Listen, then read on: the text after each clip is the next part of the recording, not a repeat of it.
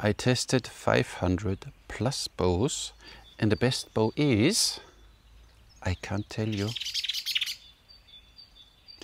Imagine somebody asks what is the best knife. I would say a kukri, and then he lets you cut a small onion. You might have a problem.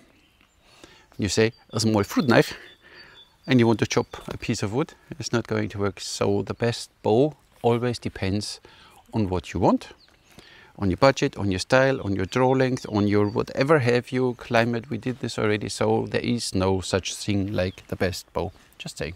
But welcome back to another bow review, of course. And today we have the Sanlida Archery Miracle X9, it says. But it should be the Hermit 10. We see what we get. They asked me if I want this as a hunting recurve takedown. They asked me if I want to see and review it. I said, of course, why not? So they sent it to me and I will show it to you. Wait. We quickly do an unboxing here. So look at this sodala. Had to pay some customs. That's okay. So open. Oh, look at this. What you get is then in the box, like so. Another wraparound. Nice. I mean, they do really. This is a Hermit, see? Oi, so look at this. Sanlida Archery, they have style, and it's the Hermit 10, which is a set, an ILF recurve for hunting. In the description it says 60, 62 or 64 inches. The riser is 19 inches, and I think I have the 60-inch version. You can have this bow from 30 to 60 pounds. Now let's see what we got. Open it for you. Look like this. Ta-da! Open. Come on. Oh, yeah, not. Yep. So, look at this. What you get here, huh? Oh, nice. So, what you get is an arm guard. For people, they shoot more this Olympic style and roll their shoulder in for whatever reason. You can have now here a nice, it's from AF Archery, but doesn't matter, a nice arm guard. But you get the point, and you never saw me one wearing, so I don't show it to you.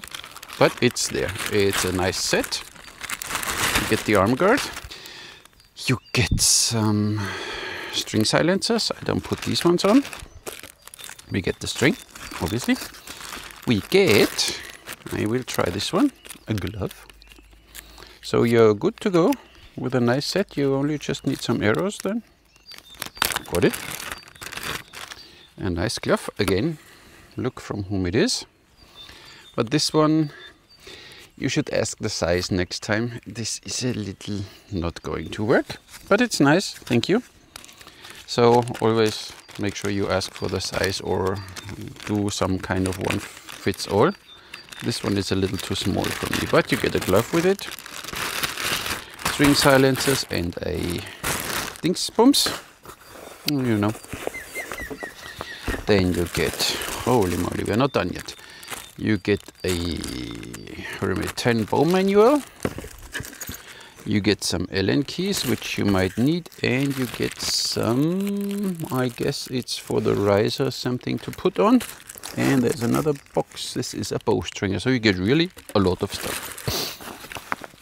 And the riser comes in this nice bag here, which I like. So even if you throw it like this in the car, you don't bump your riser up, and it's out of high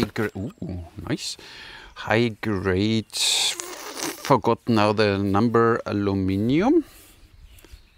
Wow, Sanlida looks good. Heavy is 1,000 and a bit grams, has here a nice wood handle, which feels good, which would feel even left hand good. So if you get a left hand version, you can do thumb release. So looking really good. Matte painted. You have your stabilizer stuff here and side stuff and everything in this nice pouchy. Then you get your limbs again in nice sleeves here.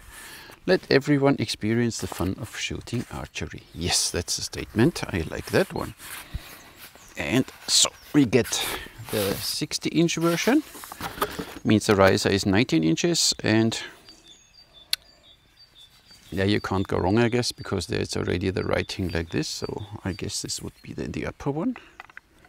Oh, wait, first we need to remove the rubber stopper, foam stopper. 19, 23, 40 pounds top, each top. Tack! And it even stays in there, it doesn't fall out. That bugs me sometimes of this ILF stuff. So, the next one. Yeah, come on out. So, good boy. Good. Look at this.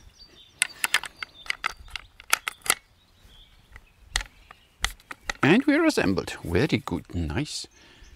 So, look at you, huh? Look at this. If you want to go hunting, you know. Feels good. So it's a 60-inch, we said, 40 pounds. And we get a nice string. I think personally, what you should check at Sanlida is your string material. This is still the normal patron, which I think you could change into something a bit more fast flighty, and it's tied there together. Nice. So I would check with the bow builder that you might go for some fast flat string, because this patron, I don't know, it's nice, you know, for traditional bows, but for a high performing, there's an up and down, huh? This is a little longer. For a high performance bow like this, I would suggest putting some fast flight stuff on it.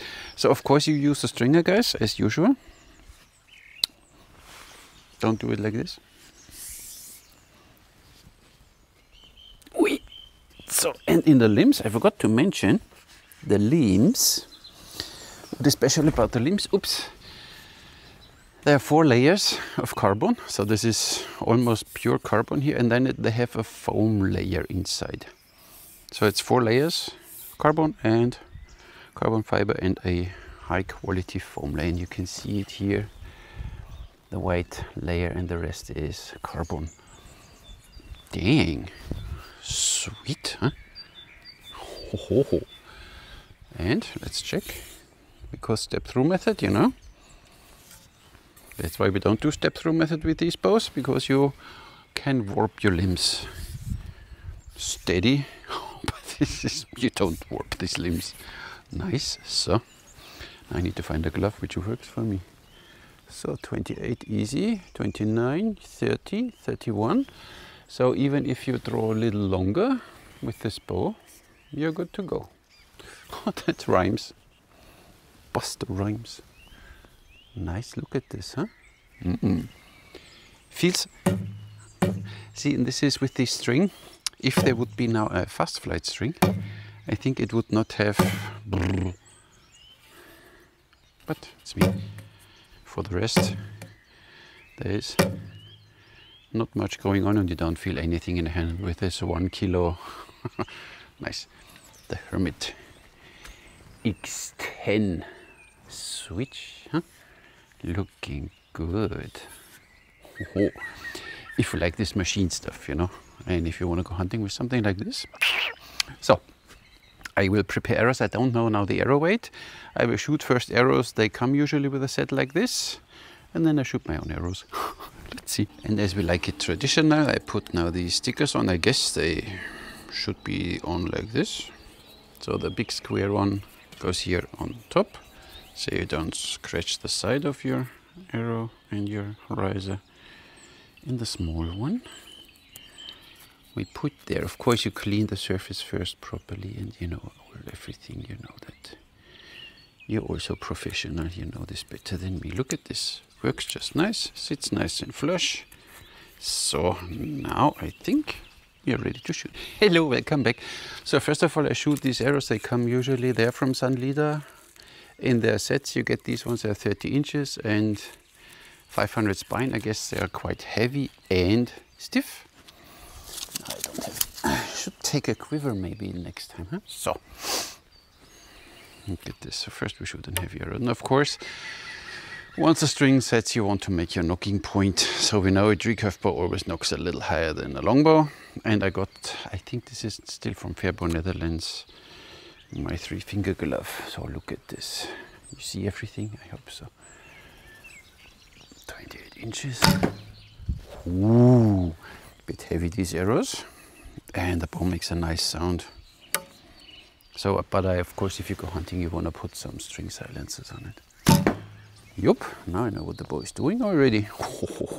And center shot after center shot after center shot. Sweet. But, of course, we shoot now some very lightweight, 260 grain, and they are 1000 spine, 700, I don't know. Let's see what they're doing. Ooh, then the bow gets loud, so then maybe they're a little too lightweight. I mean, it's still a 40-pound bow. But it's fun. Feels like 190 foot per second with the lightweight ones. So the bow gets loud. The arrow's a little too lightweight, but I don't care. And maybe the brace head will come down a little. So we are still at 7.5, 8 inches, which is normal for a bow like this. For the rest, arrow pass, everything works nicely. Okay, you convinced me. I got a quiver.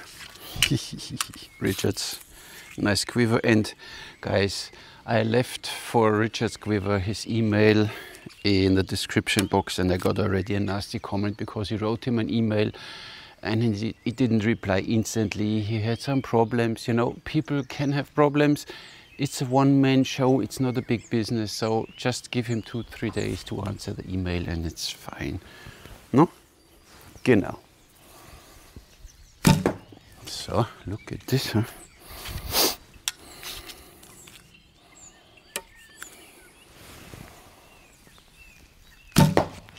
This is like cheating, oops. And yes, in this regards, I make sure that the cock feather is outside. See, no problem with a bow like this. Hunting, you will be very precise and accurate. So the lightweight ones, I hear it. It's a bit. I don't shoot them for the speed test, but for the rest, they are too lightweight. So you need a little bit of weight. So 260 grain is definitely a little on the too light side, but is no problem. You see that? This is a really good bow. It's fast, it's pretty. If you like bows like this, I mean, obviously, but it's really, really well made. The handle feels very good. So this is sometimes what I don't like when you hold a bow like this. This edge here can cause a problem on the knuckle, but this one is nice and smooth. So even the weight distribution of this bow is so nice. Just lays nice, and then you can hold it, you know, in your Olympic whatever style. Great bow. And the carbon, you see the carbon, shiny, shiny. So here we are quite a bit over 10 grains, I guess, so roughly 12 grain per pound. 140 or 139, let's say. 142. A little heavy.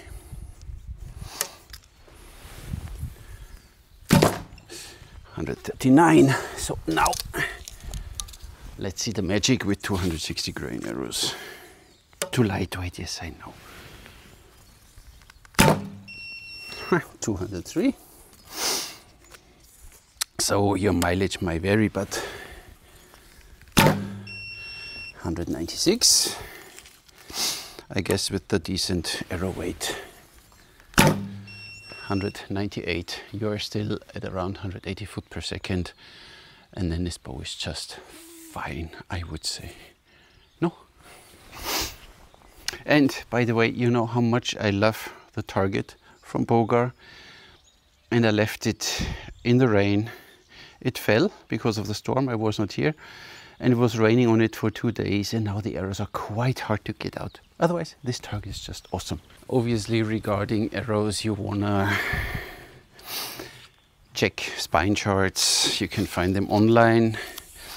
You need to know what your bow's poundage is, you need to know what your draw length is, and then you will find the right arrow weight and the right arrow spine. And then they are too heavy and too stiff. The others are a bit too lightweight and maybe too wobbly, so something in between. But precise.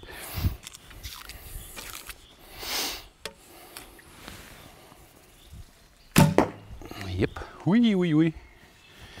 Target is falling. The lightweight ones, now you hear the difference.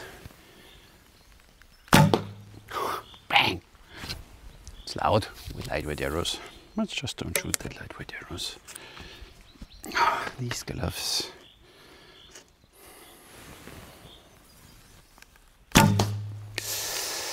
Jesus, where you point the arrow goes.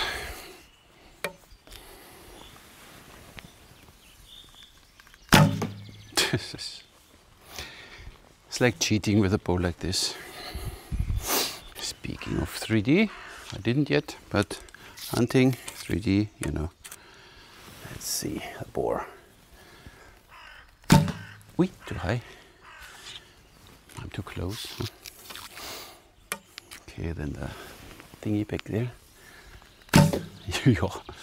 Where you point, there it goes. Boar again, okay. Still a little high, but these are the arrows and my bad shooting. Fine.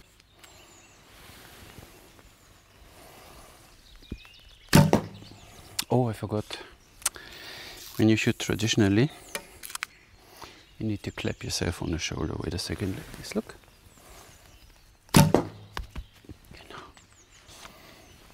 Then you know you did it right. Group like this, insane bow. This stability here helps you a lot, and I think it does. And even here, so this bow is just a performing bow. I like it.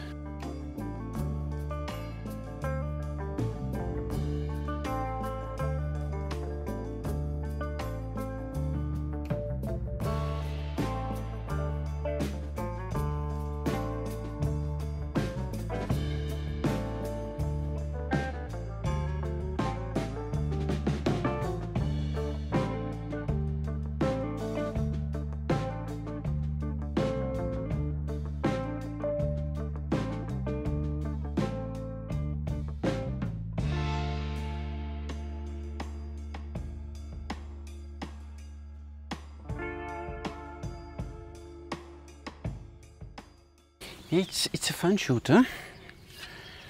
It feels good. It feels really good for a bow like this. Awesome. And did I mention the price? You can get this set for under $300 US. So awesome, I would say. And you have everything to start with. I shoot now the Sungur. They are 360 grain, just in between the heavy ones and the lightweight ones before. Oh, they're little flexy. What are they? 400. Ooh, too stiff, I guess, huh? Yeah, was probably too stiff. But they have just the right speed and the right everything. And of course, with this big Nox, he might not work. So you proper arrows and then you are fine. So for less than 300 euros, you get a really premium bow. So this is substantial, this thing. And you get a set with it, with arm guard, with glove. Just make sure the size and stringer and what have you. So, and it's a nice shooter. It's a really nice one. For the price, I would not complain. Don't know how much shipping is.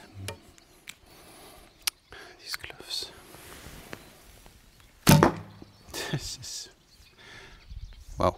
So there you have it, all you lovely archers out there. The Hermit 10 by Sanlida, Hermit X10 I guess.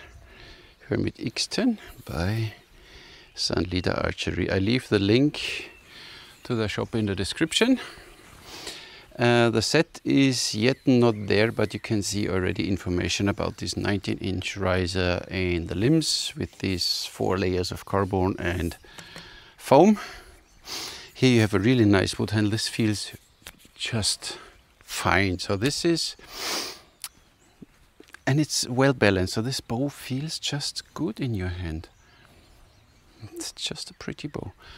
And when you see limbs are quite, that knocks, the tips are quite thin, made for performing, a bit reinforced, just nice. And here you have the Sanlida logo on it. It's quite a well bow, and what I have to say, there was now almost no need for adjustment. I have no idea how to, you know, what you have to do here, but out of the box this bow was working directly fine. Most probably you need to get into this ILF stuff and know what you're doing, which I don't, but a nice bow. Under $300 I said. You get this complete set with glove, with arm guard, stringer, and this bow is nice. I would only, Sanlida, think about changing the string into something a bit more Dyneema, fast flight, and try if it works with your bow, but I think it's carbon and it's, why should not? So this is a bit too traditional for a bow like this for me. A bit stiffer string, which doesn't flex that much, and then I guess you get even more performance out of this bow. But what little do I know. Nice center shot bow. It's like cheating with this one, so instantly you shoot nice groups. Kind of. Nice bow. So thank you very much, Sanlida Archery, for sending this bow to me. Really nice. I really like this one. And I said $300 for a set with all the sleeves and all the pouches. You know, it's you're good to go. Nice. And that's about it. That's all I have for you today. Thank you very much that you subscribe to my channel, that you like, if you like the video, and that you write something in the comments what you think about this bow. Thank you very much for watching, and I'll catch you next time.